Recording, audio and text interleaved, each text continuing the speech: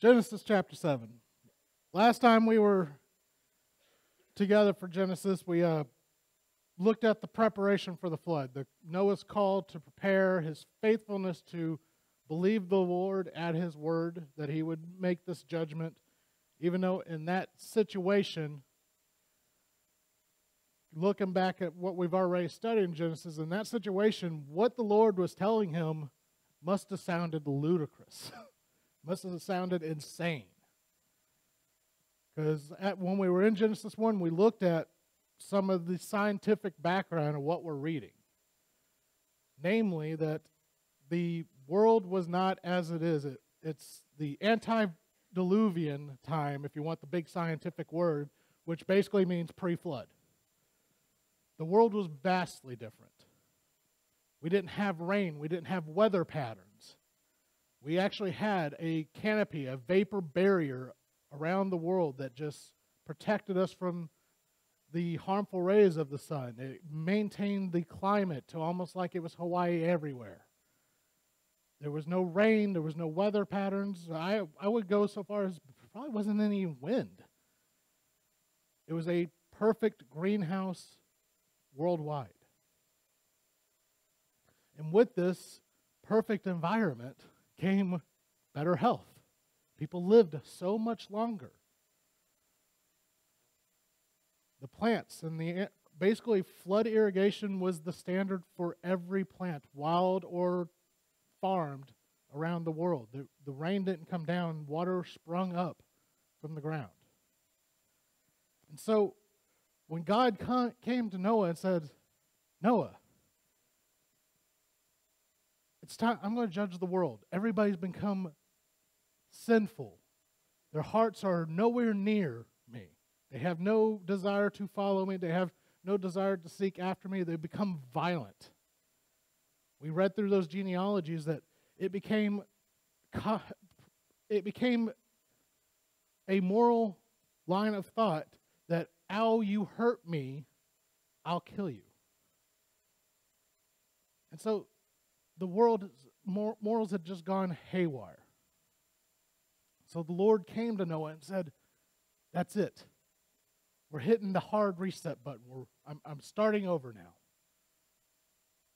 Here's what I want you to do. I'm going to make it rain. What's rain? And with that rain, I'm going to flood all the earth. Everything with the breath of life will be drowned out. What's a flood? Is likely what Noah's thought process was here. What's rain? What's a flood? But he believed God regardless. A similar thought pattern would be if God came to one of us and says, I'm wiping the population again. I'm going to remove all air on the planet. Here's what I want you to do. I'm sure everybody in here would think they've gone insane. But this is what Noah heard the word of God, and as we see in the book of Hebrews, his faith, he believed God. His faith was what made him righteous. It wasn't because he obeyed. It wasn't because he did this or that, or he was a great guy. It was because he had faith. He trusted the Lord at his word. So, Noah obeyed. God fulfilled his promise.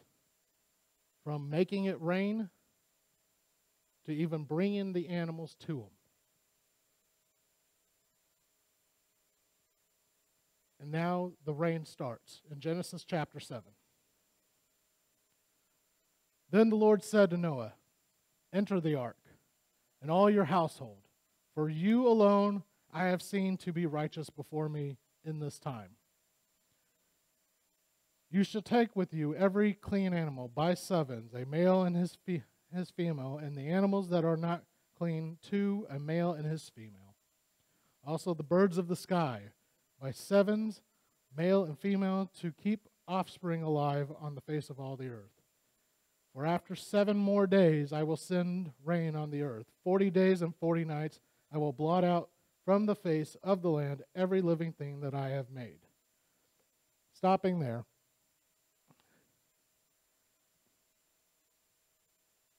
in our time frame, in our understanding of the text, hindsight's 2020, we have a general idea of what clean animals are. But I just want to point out, the law hasn't been given. So the idea of clean animals, though it's not in the text, I'm sure had to be explained. And we'll see later that there's a specific point about multiple birds. We're going to see a little bit of explanation in that also. But the apologetics in me really latches on to one specific verse, and that's where we stopped at here. For after 7 more days I will send rain on the earth, 40 days and 40 nights, and I will blot out from the face of the land every living thing that I have made. This story is one of the hardest stories for even Christians, Bible-believing Christians, to latch onto, because it is one of the most contested scientifically. You can talk to many Christians and you can say, do you believe the Bible? Yes. So you believe some guy built a big boat. And that's where the thought process starts to kick in. Oh, they're going to challenge me on this. Because the idea, science will say what it wants to say and people will challenge this. The idea of a global flood is just ludicrous to the unbeliever. But I want to challenge this. One, with the text here. God has repeatedly said, I am going to wipe out all life. I'm going to wipe out everything. Knowing you and your family and the animals I brought to you are going to be the only living things when I'm done. He's repeated it over and over and over. And right here, as he's telling him, clock's ticking. In 7 days, I'm wiping everything out.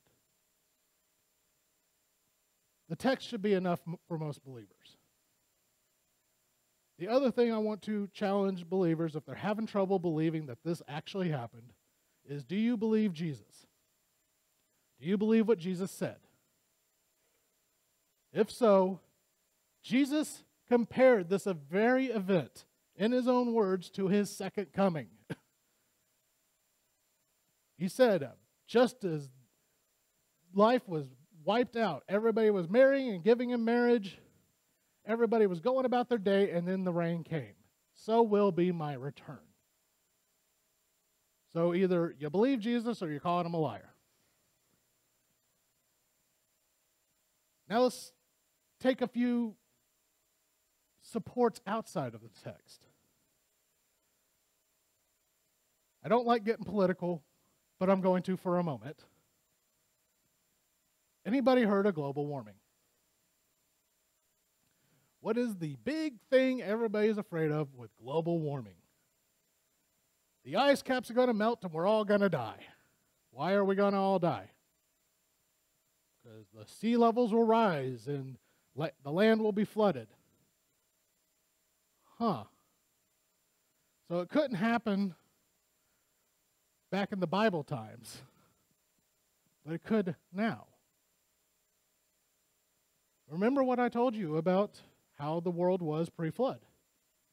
Everywhere around the world, paradise, greenhouse-like temperatures. Everything's great. There wasn't even really any weather. There also wasn't any ice caps. Which leads to, okay, if there was a giant flood, where'd the water go? We see in Psalm, you might have to help me, anybody that can remember the reference here? I think it's Psalm 104. It describes the very flood. The waters rose, and then God commanded them to recede back to where they drew the line where they would go. Came off the mountains and into the valleys. What we're seeing there is a picture of the world was flooded, job's done, judgment has been given, the waters recede. Where? Down into the valleys, down into the deep, is what the Hebrew text actually says. It went from the mountains to the deep. Well, if you're not aware, the oceans are quite deep. Now that there's weather patterns, now we have low cold fronts, hot fronts, low and high pressures. We had ice caps develop. The very ice caps that people freaking out about global warming will say we're going to melt and flood us and kill us all. Where did the water go? Into the depths of the ocean and into the ice caps. With that rant, what we're seeing here is that the Bible doesn't just throw out a crazy story. There is basis in ways that we can see, yes, this happened. Fossil records will show animals that were fossilized, which science will tell you takes a lot of pressure and a lot of time. Please explain to me how a mammoth can be unearthed, almost perfectly preserved, flash frozen, with the food still in its stomach. That does sound like a lot of time. The Bible isn't fairy tales. It's not mythology. It's a record of our world. Rant, stop. Let's move forward here. I will blot out from the face of every living thing that I have made. Verse 5. Noah did according to all that the Lord had commanded him. Noah was 600 years old when the flood water came upon the earth. Then Noah and his sons and his wife and his sons' wives with him entered the ark because the water of the flood. Of clean animals and animals that are not clean, and birds and everything that creeps on the ground, there went into the ark to Noah by twos, male and female, as God had commanded Noah. It came about after 7 days that the water of the flood came upon the earth. In some of my research on this and listening to other pastors with their take on this, this is often brought up as a conflict or a contradiction here in just these couple of verses. We start out, Noah did according, then Noah and his sons and his wife and his sons' wives entered the ark of the water because of the water of the flood. Of clean animals and animals that are not clean, they all went in 2 by 2. It came about after 7 days, the water of the flood came upon the earth. When did Noah go into the ark? He went into the ark as commanded. Animals went in. But it says because of the flood water. So was the flood waters already there? A couple verses later, it says that the flood waters came. Thank you. I read pages of different pastors arguing about was it already flooding when he went in, or did the flood waters come after they went in? Why people argue about these little bitty details, I will never understand. But to clarify, God said in 7 days it's going to rain. Well, everybody get on the boat.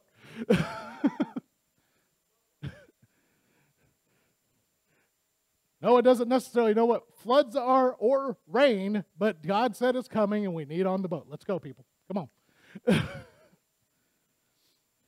Also note, Noah's 600 years old at this point. I know some of us could feel like we're 600 years old, and my kids probably think I'm 600 years old, but 600 years old, and he has built basically a life raft for the end of the world. Now he's wrangling animals, every animal, plus he's got his wife, his kids, and his kids' wives. If you've ever stuck family together long enough, that's going to be frustrating. But here we are, 600 years old, getting on this ark, and we're going to see that this was not just 40 days on a boat. It wasn't a month-long vacation. By the time they actually were able to depart, we're talking a year. So, by the measurements, this ark was about the size of basically a warehouse. With every creature, bug, bird, everything, at least 2 of each, some more, wife, 3 sons, their wives, crammed into this space for 1 year. Just take a moment and think about that. If you've ever been crammed in a car for a long road trip, let's have that road trip take a year.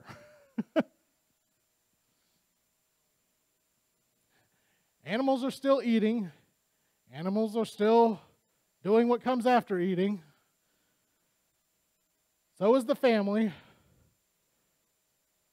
I'm bored. When is this going to be over? I thought you said 40 days.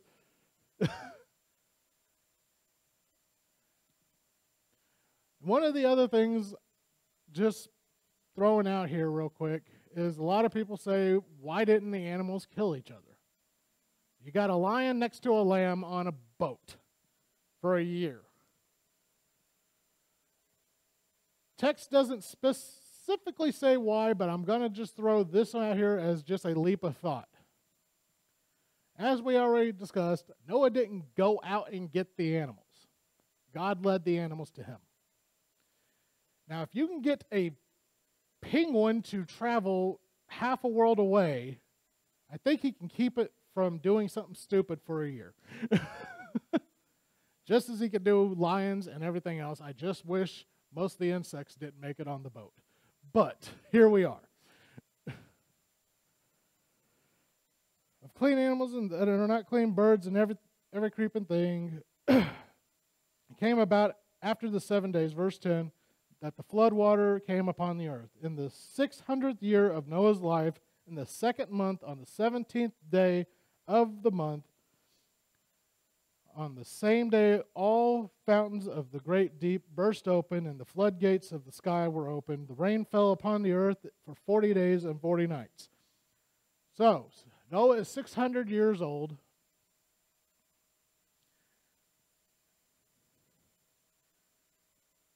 In the 2nd month, the 17th day of the month, on the same day, all the fountains of the great deep opened.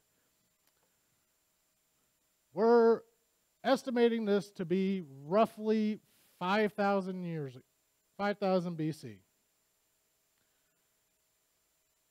The 2nd month on a Hebrew calendar, the 17th day, I believe that falls the 17th of March. 5,000 BC. Give or take a few years. The floodgates open in the sky, and the great deep bursts open. So, that vapor barrier we talked about in Genesis 1 collapses. All these natural springs that we talked about that were watering the garden and watering the earth erupt like geysers. The great deep is bursted open. This is where our oceans quite literally are created. You can take a look at the world map and see that with a little work in the mental picturing here, and some people have even done like computer-generated versions of it, the land masses can come together like a puzzle. Continental shift is a scientific fact. They know that it happens. This is why we have earthquakes. I think the crust of the earth was actually solid before the flood. There was no plates. This all came about in this moment. God said in 7 days the flood's coming. They get on the boat, the floodgates of the heavens open. First time ever we're seeing rain. The earth is literally breaking apart and water is gushing forward. So this flood was not, it rained for a little bit. and then it started getting really wet, and then puddles started becoming flowing streams. No, this was an instant thing. The waters burst forward from the ground. The heavens floodgates broke open. The water was everywhere quickly.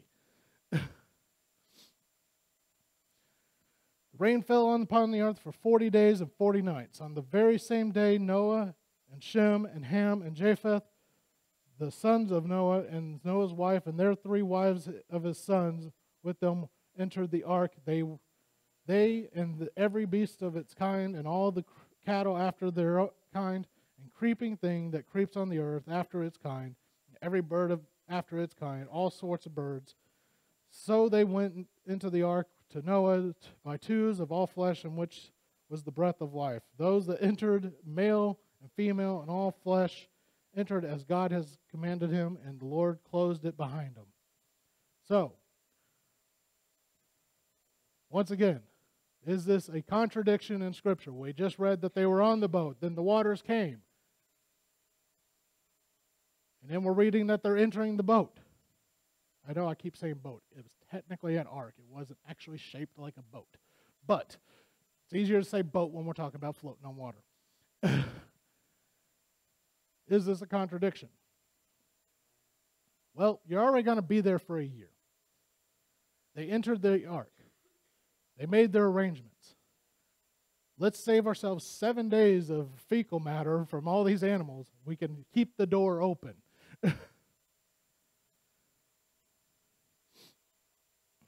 But it was at this time. Last call, everybody in. And then we see something different here. The flood came upon the sky. Back up. Those entered, male and female, all flesh, entered as God commanded him, and they closed the door. No. Just seeing if everybody's reading along. None of the instructions that was given to Noah talked about an actual way to close the door. The Lord closed the door behind him.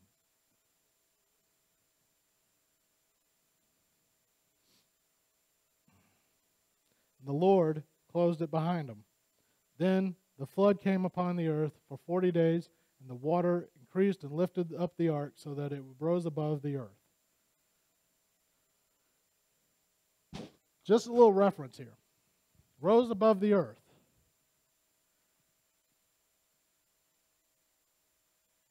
The tallest landmass that we have on this planet, I guarantee everybody here would die of suffocation.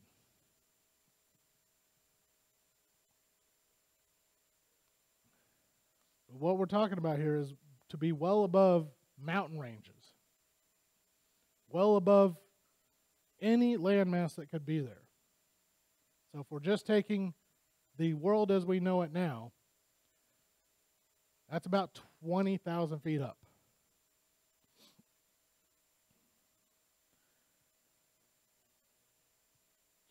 I'm just trying to get an idea in your head of just the catastrophe we're looking at, the devastation we're looking at.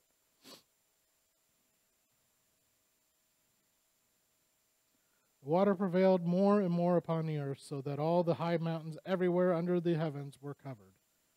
The water prevailed 15 cubits higher, and the mountains were covered. So, just trying to do some mental gymnastics here. A cubit is about 18 inches. So we're looking roughly 30 feet above the highest mountain range. 22 and a half, thank you. Sorry. I wasn't ever that great at math.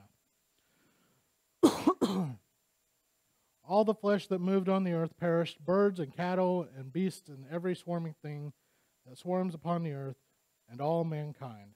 Of all that was on the dry land, all in whose nostrils the breath of the spirit of life died.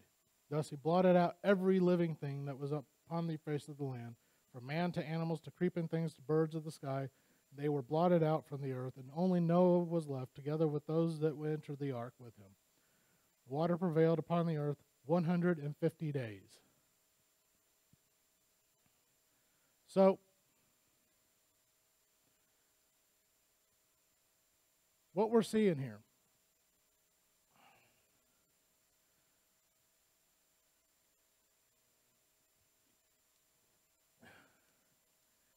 is just the lengths of this judgment is just, it boggles my mind. I don't know if it does for everybody else or if it's years of being told this story just kind of desensitizes you to what's going on here, but God was grieved at what was going on. And to show us the costs of our sin. This beautiful creation that He made, He is willing to wipe the slate clean,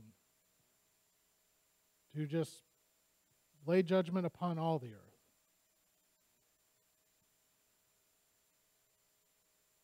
And just reading those words that He was grieved at the state mankind had gotten to. The violence was so prevalent. The morality was so skewed and thrown off that man's heart was far from Him. And then to read later on, Jesus basically saying, this is going to happen again, but it's not going to be with water. It's going to be my return. And to read that God was grieved then, and that a similar judgment, not the same one, but a similar judgment, like what we just read, is to come again. This isn't because I feel that we often forget that God has the emotions. He loves His creation. But sin has ripped us apart. And I'm having trouble kind of putting the words together in my head here and trying to get them out to you guys. But the judgment that is to come in the end times is not an easy decision for God to make either. It's not a thing that He wants to have to happen. But us as mankind, not necessarily us in this room, but mankind in general, the human race, He's giving them the chance to make their decision. He's giving them the chance to choose Him or their own way. The hard road or the easy way out. And so, just seeing this story, and especially those words right at the beginning of the beginning of Noah's story here, that the emphasis I feel is placed in that simple statement, the Lord was grieved. I know a lot of translations are going to say He repented, but God doesn't change His mind. Repented is a poor translation for that line. He was grieved. He ached. It broke His heart to see what His creation had become. And Christ's words comparing this to the end times, to His second coming, the Armageddon, the final judgment, that the world will go through this again, and that pain that was there, just thinking about how I was going to end up here, I was actually starting to tear up, really thinking about it, and I'm trying to clearly convey that. And you guys have heard all of us pastors up here emphasize the time is near. I often feel like we sound like crazy guys on the side of the street screaming at people, but how else can we convey that it's at any moment, at any time? You're not guaranteed to even finish the sentence you may be speaking. You may not finish the breath you are taking in an instant time could be up. And I just want us to, as Dad was saying, start taking your Christian walk, your personal walk, your personal devotion to Christ. Make it the priority. Make it serious. As Paul says, at all times be in the attitude of prayer. Be ready to make a defense. I'm not the greatest at quoting specifically a scripture by the chapter verse. Never have been. Barely got through that part of Bible school. Bible references aren't my thing, but I can tell you what it says. I may not be correct on where it is, but I can tell you what it says. Dad is at the point where I almost wasn't going to be able to make it tonight. Give me 10 minutes to get something together. I wish I could do that. But I just want everybody to understand that this is coming again. And I want us to be prepared. I want us to spread the word. Get that message across that we're not guaranteed another moment. Next week we're going to pick up chapter 8 and we're going to look at what happens after that year on that boat. A year of waiting out the judgment. And we're going to see where God starts making yet another covenant with mankind, one that we sometimes overlook, I think. But we'll look at that next week. Heavenly Father, I just thank you for another opportunity to be sharing your word, to be in your word, to be sharing what you have taught me. Lord, I just want to thank everybody that's here, and I just hope that the message was